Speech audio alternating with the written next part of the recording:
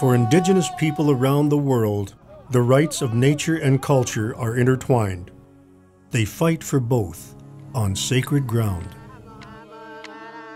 These places are where the real nature of the world glows and emanates, yeah? We believe that this spring is so sacred. We only go up there once a year to sing at the doorway of our creation story. The native culture and the ecology of the planet are disappearing hand in hand.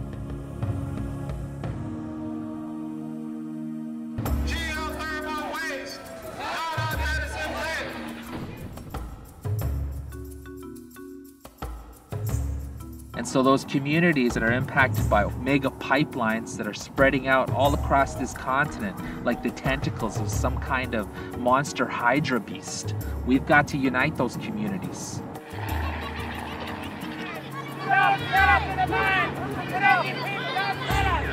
We end up with a belief that it doesn't matter what we do here because salvation is someplace else.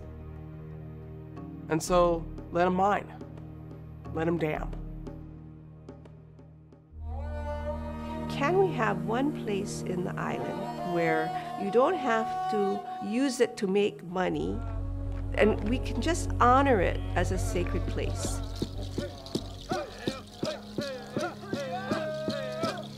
I think the West hasn't quite understood that they need to have a spirituality that links to the land upon which they live. The earth is alive, no doubt about it. It's alive. The teachers who know that the best are indigenous people. We have a different perspective. Life comes from the land. We are only guardians.